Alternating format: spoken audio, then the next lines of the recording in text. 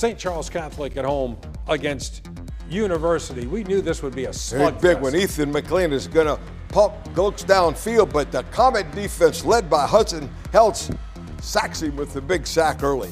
So 3rd and 8 for the Cubs. McGlynn to Seth Gale. Gain of 15 yards and a first down. University moving the ball early. Same drive. 3rd and 1 at the 8. They run up the middle, and it is a stuff. The ball is loose.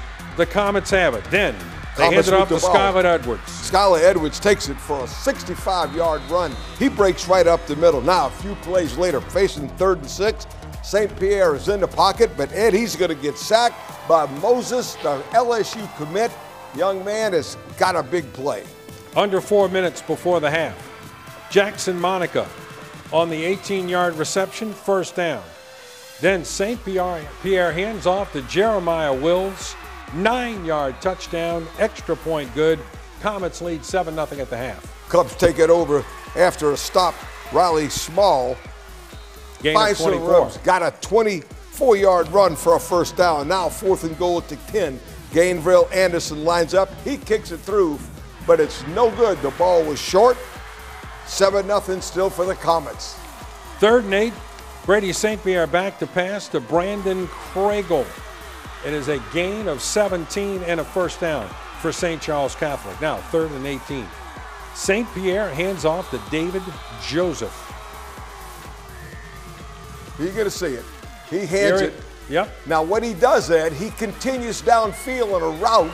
So on the halfback pass, gain of 23. Daniel Joseph throws it to him for a 23-yard gain and leads to a field goal attempt. But Milioto's field goal blocked. Blocked.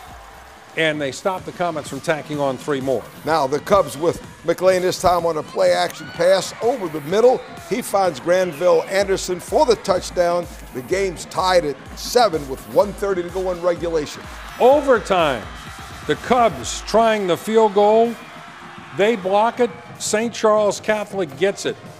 Then on 3rd and 12, handoff to Wills. Great run down to the 6.